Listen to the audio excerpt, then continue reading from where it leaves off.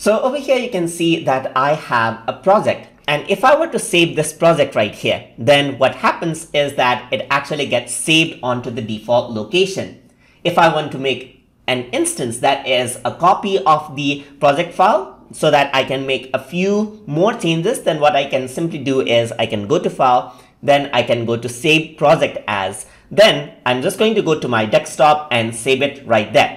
So what it is actually doing is that it's creating a copy of the project that we are working with. So we have a second version of the same project.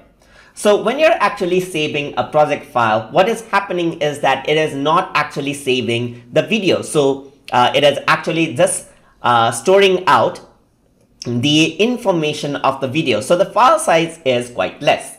So if you were to actually copy this and take it into another computer, or if you were to share it through mail, then you're not sending the video files. And then what will happen is that they won't be able to see the video file. But if you, and also if you were to just copy this file right here, then you won't be able to edit it out in another PC. So if you want to actually export your entire project and work in another PC or send it to others, then what you have to do is you have to archive the project. And to do that, you go to File right here, and then over here you can see Archive Project is an option as well. So once you click on it, what happens is that you can go ahead. So I'm just going to go to Desktop, and then I'm just going to create a new folder right here. And inside this, I'm just going to save the archiving project. So what it does is it copies out all the files now in this particular project file, as you can see. So if I were to go around into properties,